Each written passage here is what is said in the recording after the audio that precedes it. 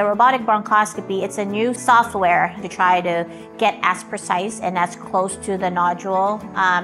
compared to the traditional bronchoscopy that we were doing before. Because of the smaller diameter of the catheter with the robotic system, specifically we use the ion robotic system, we can actually get really close to the pleura of the lungs, which is an advantage that we now have as opposed to 2-3 years ago when we had the navigational system. For patients that have pacemakers or defibrillators, we don't have to worry about having any metal in their body, and that will not interfere the location and us navigating because it's not based off of an electromagnetic field.